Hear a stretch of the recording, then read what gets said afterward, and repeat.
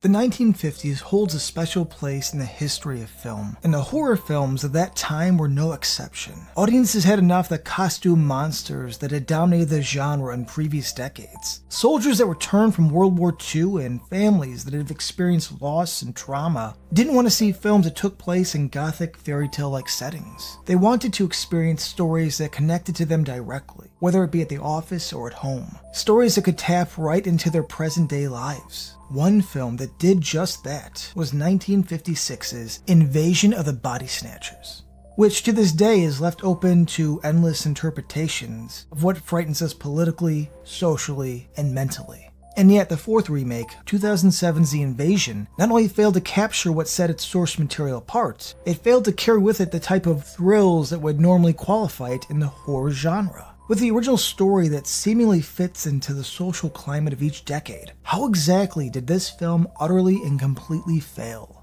Let's figure it out together as we once again ask, what the f*** happened to this horror movie?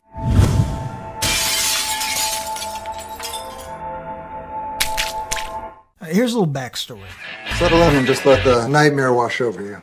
The film The Invasion from 2007 was based on The Invasion of the Body Snatchers from 1956, which itself was based on the novel The Body Snatchers by Jack Finney, published in 1955. Now, the 1956 film had already spawned a remake, also named Invasion of the Body Snatchers, that was released in 1978. So what we're taking a look at is actually the fourth version of the film.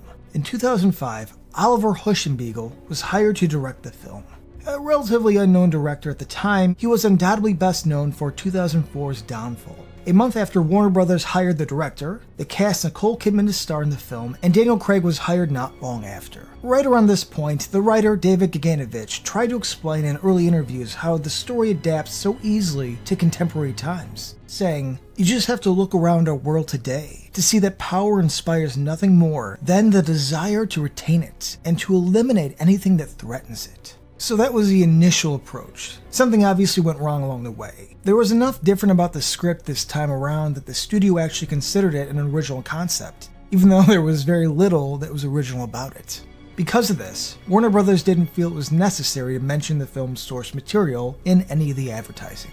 So the title was ultimately changed from Invasion of the Body Snatchers to a title that would in no way, shape, or form resemble the original. That's original. Unfortunately, it was around this time that ABC started advertising their own series called, you guessed it, Invasion, which was also loosely based on Body Snatchers. The film then changed its official title to The Visiting. Even though the series Invasion was critically acclaimed, it was cancelled after the first season due to poor ratings, as it aired in the time slot after Lost. Two mythology-heavy shows in a row proved to be a bit too much for audiences. With the series officially over, the film once again carried its title, The Invasion. Everything's a copy of a copy of a copy.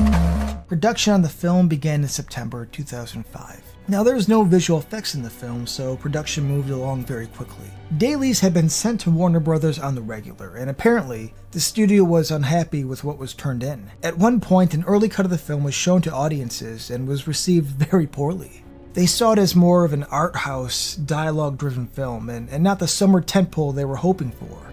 Enter the Wachowskis. Perhaps the most discussed aspect of The Invasion is the involvement of the Wachowskis. Coming off the massive success of the Matrix trilogy, the Wachowskis were brought on to do rewrites to this script, and help with some reshoots. Now, Warner Brothers had taken a chance on them, and that chance led to a very, very bright future. So the two were more than happy to help the studio out of a bind. Especially since they had, at the time, with The Invasion filming after their Matrix trilogy and before their follow-up effort, 2008's Speed Racer. It's said that the Wachowskis rewrote about 30% of the film, after the original vision failed to impress the studios, though some rumors have it being closer to 70, which is basically an entirely different movie. When Huschenbiegel was either unavailable or unwanted for reshoots, the Wachowskis reached out to a friend, protege, and frequent collaborator, James McTeague, to come aboard. Now, McTeague's reshoots would end up costing the studio $10 million. At this point, they had the team that gave us The Matrix and V for Vendetta in control. The reshoots didn't take place until a year after production wrapped, and were rumored to have lasted anywhere from 3 weeks to 2 months, and depending on if the rewrites were 30 or 70% of the film.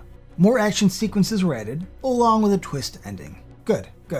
More twist endings. Who needs a cohesive storyline driven by the focus of one person? I don't know, say one director? Warner Brothers somehow believed that this direction would end well for everyone involved. Now, months later, they'd be singing a different tune that sounds a bit more like this. Yes, but I'm afraid I prematurely shot my wad on what was supposed to be a dry run, if you will, so now I'm afraid I have something of a mess on my hands. Now here's the thing, reshoots happen all the time. It's not very newsworthy, but it becomes more significant when the people involved are the Wachowskis. It sort of gives the impression that what was shot, failed, an entirely new direction for the film was needed. Now the studio tried to avoid this narrative, but every comment on the matter led to further speculation. The director commented on the Wachowskis' involvement, saying, "We had them come in and look at it with an original eye, and they came up with some surprisingly smart suggestions and went further in my direction. Some of their suggestions pissed me off because the pages were just better than what I had shot." Not long after this, the reshoots were in regular news headlines, but not in a positive light. During the reshoots, Kidman was involved in a car accident, and one that was actually caught on camera and published on TMZ.com. When she was later asked about the involvement of the Wachowskis, Kidman made the circumstances seem less than normal by admitting that in her long career, she had never taken part in reshoots, saying, "I've never done that before in a film. No, I showed up and we shot 3.5 weeks. It just is what it is." So finally, after the reshoots, the secrecy, and the behind-the-scenes drama, The Invasion was released on August 17th, 2007. And to Warner Brothers' credit, it actually was quite different from the original film. In '56, the story really honed in on the small-town paranoia that was so brilliantly written in the original novel. Now the stakes were raised in the follow-up in '78 by taking the story to the heart of San Francisco.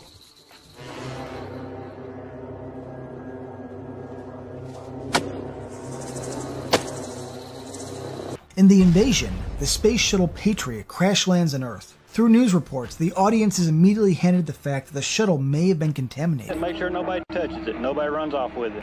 Why is it important for people not to touch it? It's contaminated, could be contaminated. And then they're immediately handed the fact that people have already made contact. Of course, we all got out and we touched it. Some of us did. After the shuttle crashes and debris scatters in different parts of the country, the CDC soon discovers that a fungus of some kind has attached itself to the shuttle. It's clearly some type of alien life form, but it doesn't seem to bother the CDC much. As director Tucker Kaufman, who I can only assume is named after Philip Kaufman, the director of the 1978 film, is actually cut by a piece of the ship found by a young girl, but then just drops the debris and leaves. He just leaves. Was Kaufman quarantined after contact with the fungus? Nope. Was the girl who carried the debris quarantined? No. Did he pick up and quarantine the debris that was covered in space fungus?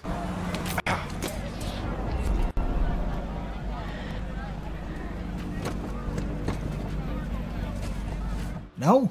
He just went home. The CDC didn't even acknowledge the girl trying to do the right thing. They didn't even acknowledge the girl at all. They just leave. Hell, at least say goodbye to her. What a bunch of a-holes. We're then introduced to the film's protagonist, psychiatrist and ex-wife to Kaufman, Carol Bennell, who is weirded out by a patient of hers, played by Veronica Cartwright, who appeared in the '78 film, who claims that my husband is not my husband. This is a nice little throwback to the '78 film, and this line seems to resonate with Bennell as she begins to notice people in her life acting detached and impassive. Her son finds a weird, slimy patch of skin on a friend, and Bennell gives it to a doctor to have it analyzed, believing it may be connected to the flu that's going around. Speaking of the flu, Bennell's ex-husband speeds up the plot by sneaking in alien spores into the CDC's flu vaccine in order to spread the disease quicker. And spread it does. Before long, Carol is confronted by acquaintances, friends, co-workers, family, hell, even the creepy little girl her son's friends with. Hey, let's speed this up. Long story short, Nicole Kidman gets puked on and infected. She steals her son back from her infected ex, and she struggles to stay awake, since REM sleep is when the alien spores take over the brain. And hilarity ensues. Yes, this remake set itself apart from the versions of the film that came before. But unfortunately, so much of that was in a negative way. Personally, I was dismayed to see that the scream didn't exist in this version.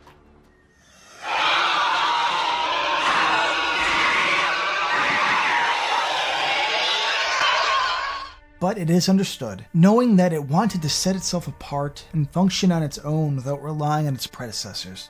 But the callbacks to previous films isn't what is missing here. The invasion's biggest downside is assuming that its audience is composed of morons, unable to register what's implied on screen without having to explain through dialogue. But what was true about each version of the story remains true about the invasion. That the moments spent in fear of being caught, or being surrounded by those who have already been turned, are easily the most nail-biting and genuinely frightening of the entire film. This unfortunately is enough to redeem the film, as it ranks as a clear loser in all the incarnations of the invasion. To bring in the big names that this film did, for all its efforts and rewrites and reshoots, for enlisting what was, at the time, arguably the most innovative directors around to handle said rewrites and reshoots, and for it all to fall so flat is a clear indication that this version should have never been. Because the end result was a failure in every aspect imaginable, the film holds an average of 19% on Rotten Tomatoes. BBC.com said, having established an effectively creepy mood in the first half, with Nicole and Daniel Craig dodging zombies while popping amphetamines in a desperate attempt to stay awake. Yeah, we know how you feel. Roger Ebert called it the fourth and the least of the movies made from Jack Finney's classic science fiction novel. The audience score on Rotten Tomatoes was around 40%. It managed to pull in a 5.9 on IMDb, but couldn't manage higher than a combined 45 on Metacritic. The film was supposed to be released on June 2006, but because of reshoots, it was delayed until August of the following year. The original budget for the film was around $50–55 million, but the reshoots were said to have raised it anywhere from $65 to a whopping $80 million. Unfortunately, the theatrical run would fail miserably to recoup that cost, as it earned just over $15 million in the US, and just under $25 million in other countries, which brought its worldwide total to about $40 million. What audiences got away from this was obviously an extremely compromised movie, with too many cooks in the kitchen steering the purpose of the story into different directions, in pre-production, production, and post-production. The ending was also the weakest of all the entries, settling on the happily ever after trope that a movie like this should be avoiding. The end result obviously had no impact on Kidman's career. The director made a few more Hollywood films like Diana with Naomi Watts, for example, before falling into obscurity, now directing 1 or 2 episode spots on random TV series. And while the movie obviously didn't send Daniel Craig into stardom, it was during his time making this movie that he was offered the role of James Bond in Casino Royale, and the rest, they say, is history. After the flop, it should be noted that Warner Bros. Still does not currently believe that 4 incarnations are enough. They're hoping that a 5th time is a charm, as was announced in 2017, just 10 years after the invasion, that they intended to remake the classic tale yet again. This time around it'll be written by David Taylor Johnson, who has a decent rep when it comes to horror, as he's known for such films as Orphan, Conjuring 2, and the upcoming reboot of A Nightmare on Elm Street. While some may be nervous about yet another reincarnation of the story, who knows? With any luck, Warner Bros. Could pull another fast one and send it straight to HBO Max. Hey, thanks for watching our show. If you like what you see, please subscribe to our JoBlo Horror Videos channel. Tell your friends you like this sort of content. And turn on the bell, you know the one, to receive notifications for all of our latest videos. You know, we're an independent company, and we appreciate all of your support.